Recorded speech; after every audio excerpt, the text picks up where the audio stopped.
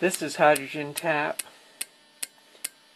That clicking sound you hear is a relay that's pulsing. I've got a number of emails, one last one today, asking if I could explain how I got the relay pulsing the circuit.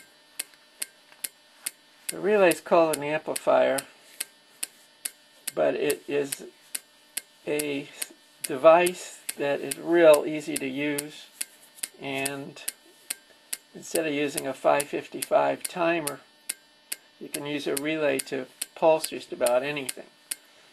The only problem is, of course, it's much slower than a 555, which can be pulsed in the thousandths of a second. And what we've got here is a 12-volt relay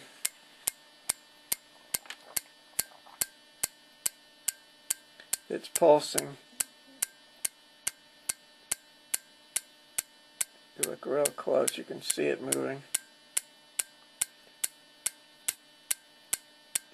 This is what I had pulsing on the other circuit. There's a good view of it.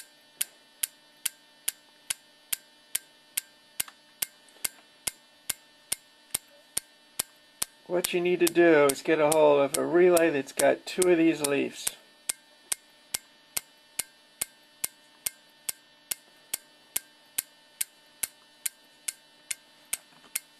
So it's got one in the center of the common takeoff points here and there. So there's actually three contacts.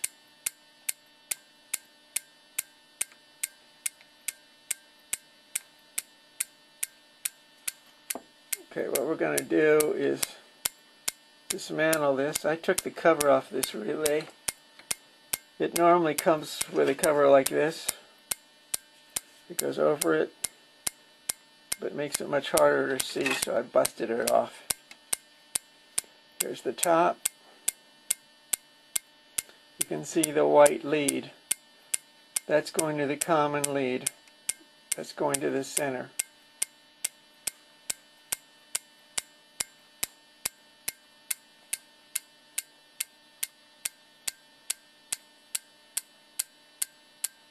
If you look on this from the side view,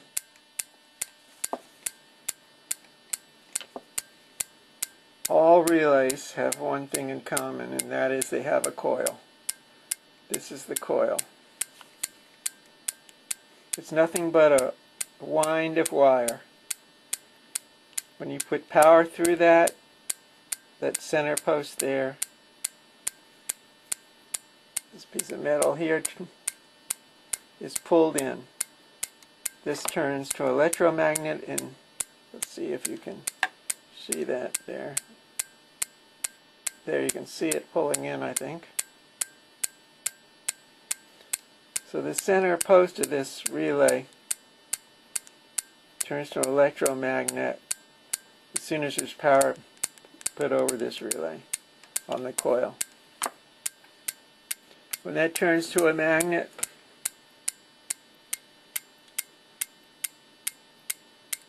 it pulls in these two leads. Pulls into those two leads. I'm going to disconnect this.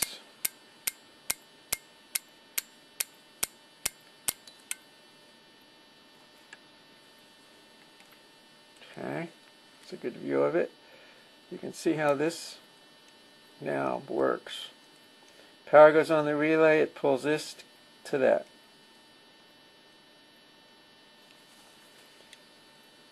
I've got one of the battery, one pole of the battery, in this case a positive, going to here, which now comes around. This leaf right here is making contact with it. Follow that around, comes out here, which I've got shorted across to the back of the coil. If you follow that coil around, comes out here. And the other side of the battery is attached. That's the green. It's attached to the other side of the coil. So as long as there's no power on this relay, we have a contact between the 12-volt battery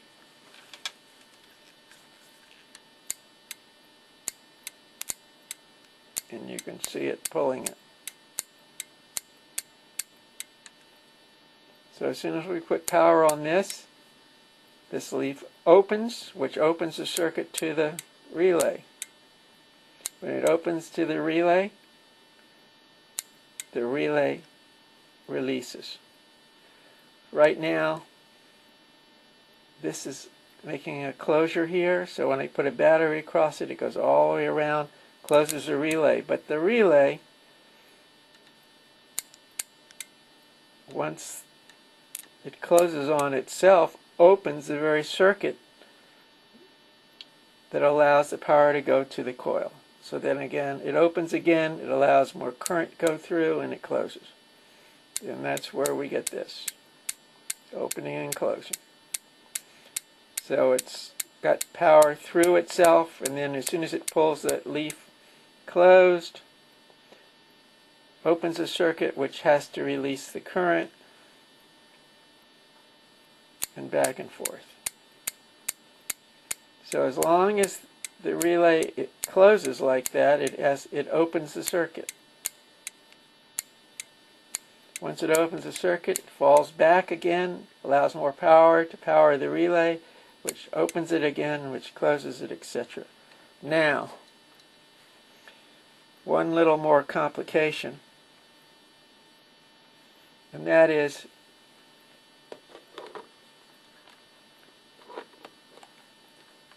by itself, what you would have is this when you put a power on it.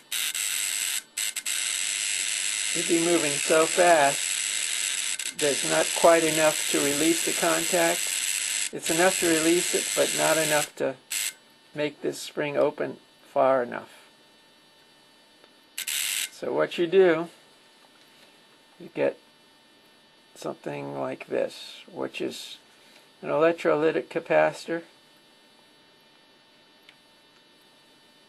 This one is 2200 microfarads, 35 volts. The voltage doesn't matter. This right here is the positive side. It's got a little indentation on it. The other is negative. So what we do is we hook this across the leads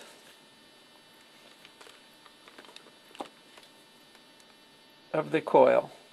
Once we do that, as soon as the power goes in, the capacitor takes some of the power, some of the voltage, and holds the relay closed a little bit longer.